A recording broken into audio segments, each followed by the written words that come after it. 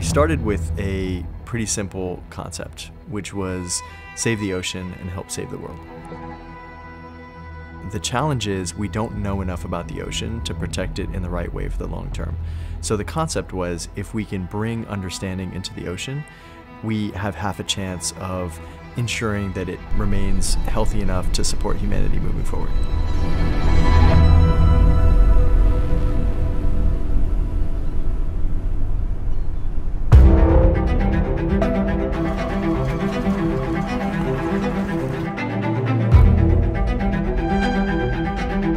The thing that gave us confidence to be able to tackle it is the technology that you need to be able to understand the ocean at scale is now viable.